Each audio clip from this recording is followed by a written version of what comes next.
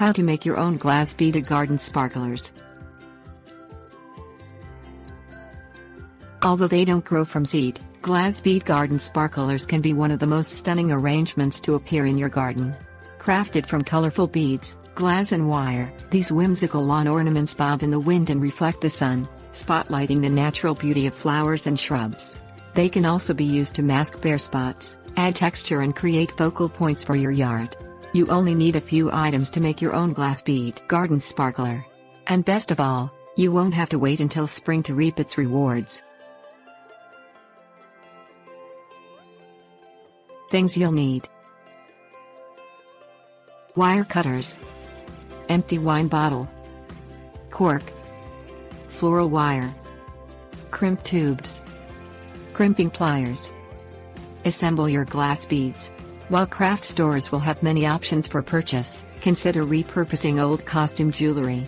Gather your unwanted bracelets and necklaces, clip their wire or nylon strands with wire cutters, and slide the beads off. If the beads are individually knotted, snip between the knots and the beads. Vintage rhinestones, faux pearls and enamel buttons work well, too. Soak the label from your wine bottle. Dry the bottle, and fill it with dirt. This will help weigh it down. If your bottle is clear, you may want to use colored sand, seashells or tumbled rocks to further decorate your sparkler. Cork it. Cut 12 wire strands. Clip varying lengths of floral wire, between 12 inches and 24 inches. If you don't have floral wire, substitute painted or enameled wire in 16 to 20 gauge. String your beads onto each wire. Vary their color and size. Determine which beads will best reflect sunlight and distribute those evenly. Every wire strand should shine. Secure the beads at each end with crimp tubes and crimping pliers.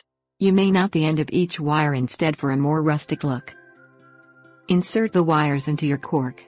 Vary the spacing. Bend each wire so the ends gently curve toward the ground like the fronds of a potted plant. Place your glass bead sparkler in your garden. Tips: warnings. An old vase makes a good substitute for the wine bottle. Instead of a cork, plug it with modeling clay. Also use a terracotta pot packed with dirt. If you want to camouflage your wine bottle, paint it with a thin layer of yogurt. This will encourage moss to grow.